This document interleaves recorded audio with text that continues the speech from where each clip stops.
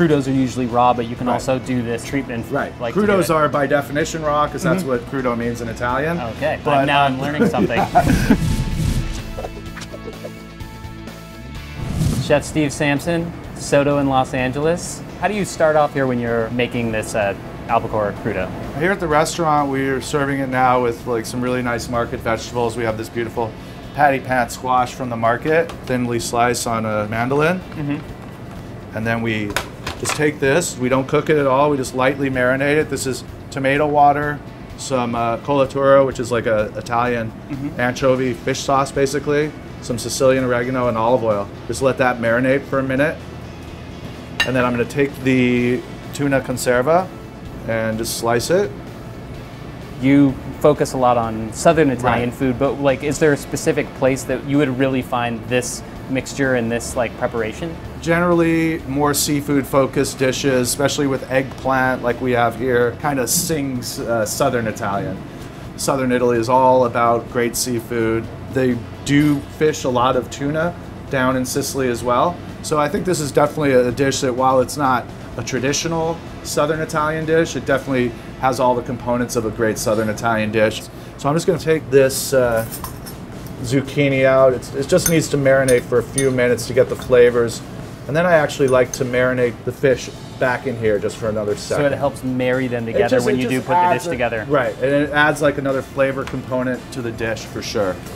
Then what I'm going to do here is I'm going to take this eggplant puree. I'm going to try some of this. Sure, this is delicious. I think you're really going to like it. So what do you do with this puree to make it? This, we actually blast the eggplants whole in the super hot wood-burning oven.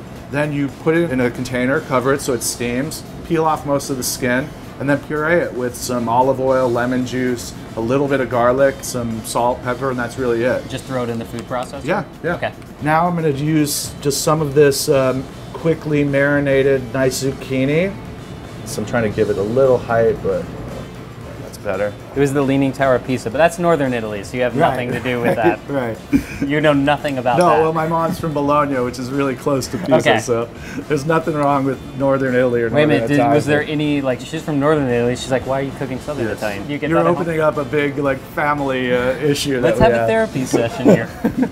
This is some pearl onions that are cooked down in agrodolce, so just a little bit of red wine vinegar and sugar. But yeah, you've brought up an interesting point with the Northern. I am going to open a Northern Italian restaurant soon. So, what made you want to do Southern Italian? Well, it was basically, the restaurant was based around this oven. We brought in a third-generation oven builder from Naples, Stefano Ferrari. He's famous. We decided we wanted to do pizza, and we wanted to be regional. So there's no way to do pizza and be Northern Italian. So it was like kind of Southern Italian by default, which is fine because I think Southern Italian food has kind of gotten not a bad reputation, but kind of underrepresented, let's just say.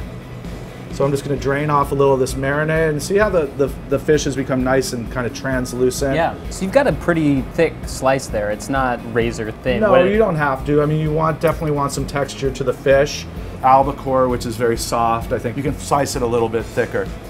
Then here we have some toasted. This is another really kind of traditional. I'm gonna eat more. Yeah, toasted. It's called Let's Get Fat. I gotta eat. Toasted breadcrumbs. I just like to sprinkle it on, give a little flavor. It's gonna give it a great mix of texture. Right, too. Exactly. It gives it that little extra crunch.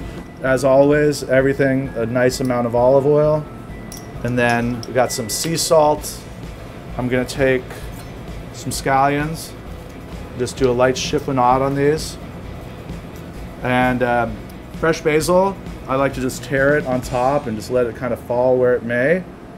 And that's our albacore conserva dish. Let's give it a try. So you got to kind of get everything in there because you want all the layers of flavor. I'm going to do some scooping. Drag it. Get that good olive oil. You just get a touch of that lemon in there, just a little bit of that acid. It's got the perfect amount of saltiness to it. What I got right away was the crunch from the breadcrumbs, which I really liked. A little bit of sweetness from the onions. So I think it's a nicely well-balanced dish, and the fish is great. It's got sweet, salty, that little bit of crunch, the perfect from this fish. You're playing every note in the symphony here. Thank you very much. Thumbs up? You got the knife, so I have to. I was good. No, it's, even if you didn't have the knives, I would definitely approve of this. This is awesome, Chef. Thank you so much. Thanks, Jerry. France, you would normally use a really nice creme fraiche or creme épaisse. Right. Oh yeah, it smells great. Like you can smell the almond, you can smell the vanilla, and now that like kind of the sourness from the yogurt. Perfect. That looks great. So And then we just add whole milk. Whole milk. It's a 250 grams of yogurt. They make a machine that makes this whole process a lot easier. I'm not gonna lie to you. I think I've seen one of those machines.